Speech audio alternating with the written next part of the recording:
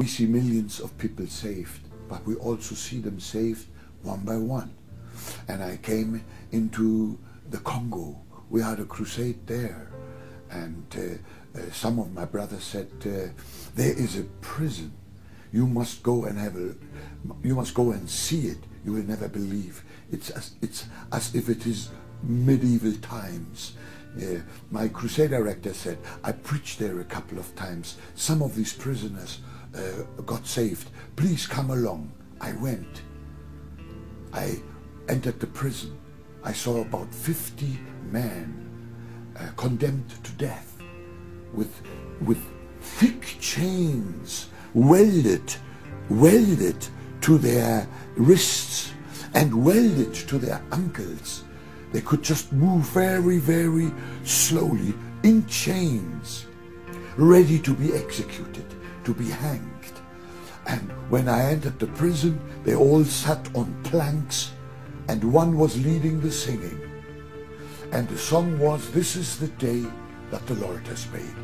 And they shook their chains in rhythm, as Africans can do so well. This is the day that the Lord has made. It sounded eerie to me. I just sat down on the last plank. I watched the song leader, and suddenly the Holy Spirit spoke in my heart. He said to me, tell the song leader he will be released and he will preach the gospel. I thought by myself, Lord, are you sure? The Lord said, I'm very sure. Tell him. I said, okay, I will obey. I called an interpreter. I said, I would like to speak to the song leader. They brought him. And I opened the conversation. I said, what is your name? He said, my name is Richard. I said, Richard, God spoke to me about you. You will be released from prison and you will become a preacher of the gospel. I saw his face turning bloodless. He turned around. He looked over the wall, the prison wall. On the other side, the public side, was a huge tree. He said to me, can you see that huge tree? I said, yes. He said, once a month, the hangman comes from the capital, Kinshasa. We are all lined up outside at that tree. Then the hangman throws a rope over one of the branches, puts the noose around the first neck and pulls him up, using the tree as a lever. And when he is dead, he lets him down, takes an axe to hack off his hands to retrieve the chains and the feet. And then number 2 gets the noose. And number 3 and number 4. He said, I already stood 3 times in the line to be hanged. And every time my turn came, the hangman said, I'm tired today. I'll be back next month. He said, preacher, next week is my turn. This time I will be the first in the line. What did you say? I said nothing. Thus says the Lord, you will be released and you will preach the gospel. I prayed with him. I left, I preached, some more got saved. I left the prison, had a glorious crusade. I was praying every day, Lord, have Richard released, let your word be fulfilled, let Richard be released. And then the Holy Spirit spoke to me. He said, go to the governor and speak to the governor on behalf of Richard. I made an appointment, they accepted me, I went there. When I arrived, the governor wasn't there, only his wife. And they said to me, Madame will tell the governor what the great evangelist is to say.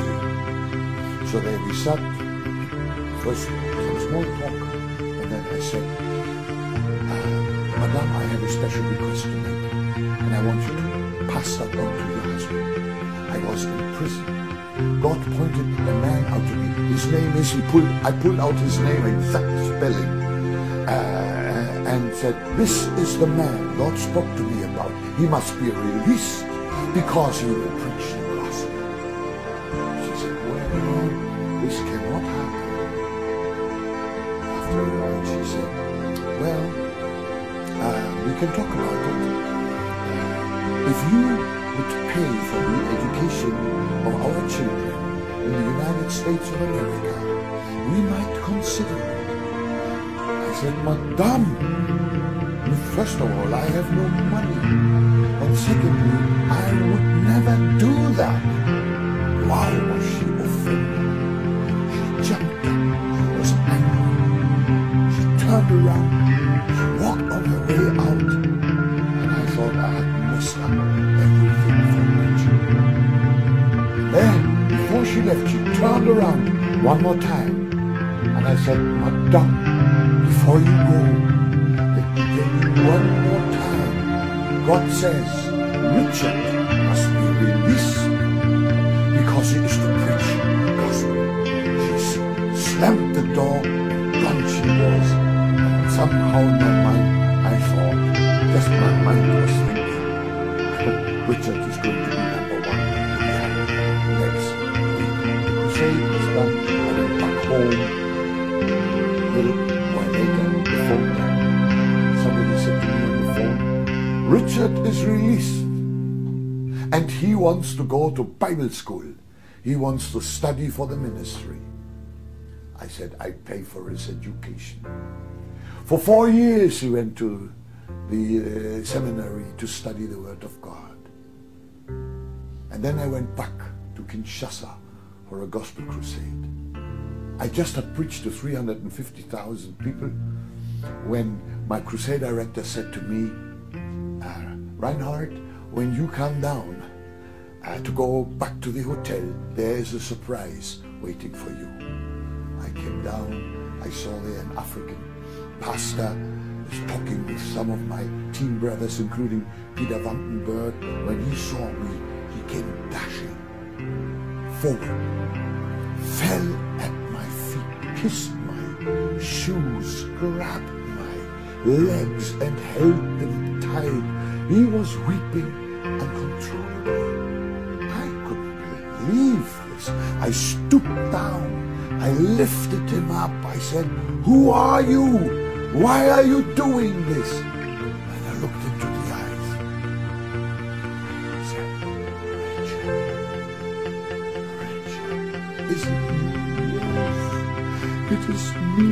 It is me. God has done a miracle in my life. We were weeping together, rejoicing together. God is the fulfiller of His word. You know, when I was young, I went from promise to promise. Today I go from fulfillment to fulfillment. This book is full of such glorious happenings. It can only inspire the young generation to dare